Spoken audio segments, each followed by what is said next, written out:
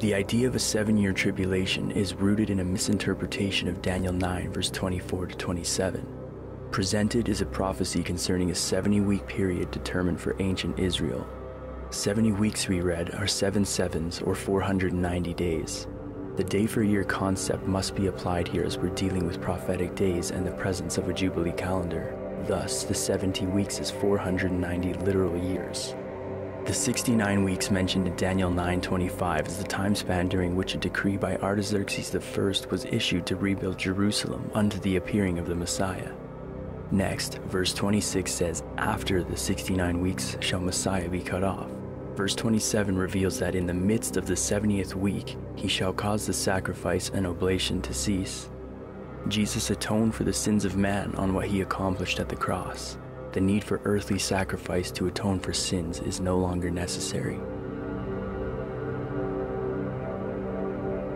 Daniel 9:26 says, after the 69 weeks shall Messiah be cut off. This simply cannot be interpreted as before or during. Those who teach the 7-year tribulation say that Messiah was cut off in or during the 69th week.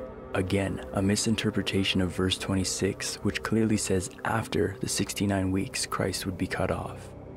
The 70th week immediately follows the 69th week, and verse 27 shows that Jesus perfectly fulfilled that prophecy by being cut off in the midst of the final week.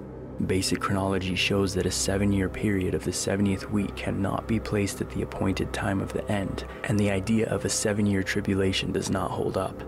It is also important to note that the use of the word covenant, as in confirming a covenant with many, is only used in Scripture when dealing divinely with God the Father or Jesus the Son. This part of the verse has absolutely nothing to do with the Antichrist at a future date. The common understanding has been that the 70th week immediately follows the 69 weeks, and again, this prophecy was fulfilled at the cross. The 70th week didn't simply stop there, for the disciples continued their ministry. However, it was Christ being cut off in the midst of the week where the true prophecy is fulfilled. The concept of placing thousands of years in between the 69th and 70th week is not doctrinally sound, nor is it biblical. It has gained popularity among dispensationalism in the 19th century and continues to be so today among those who adhere to the idea. This 70th week gap is supposedly a time span between the time of Christ until a so-called rapture. More on that in another study. Main points of the argument follow that the 70th week, 7 years commence, and the he of Daniel 9:27 applies to the Antichrist, or Lucifer.